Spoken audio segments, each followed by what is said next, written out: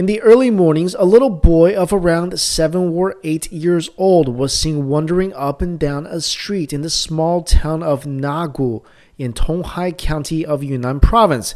He was cold and shivering. A stranger saw this and called the police. When the police officer brought the boy to the local police station, he heard an amazing but heartbreaking story. This little boy's name is Xing Yu, a student in Class 2, Grade 2 of Nagu Central School, and is temporarily living in the town of Sijie. His mother abandoned the family several years ago, leaving him, his sister, and their father relying on each other for survival. His father works in a factory, and his elder sister goes to middle school. That evening, his father left the house to work a night shift, and Xing Yu was left home alone. The distance between Xing Yu's house and his school was 3 or 4 kilometers. And since his family could not afford an alarm clock, Xing Yu feared that he would oversleep and be late for school.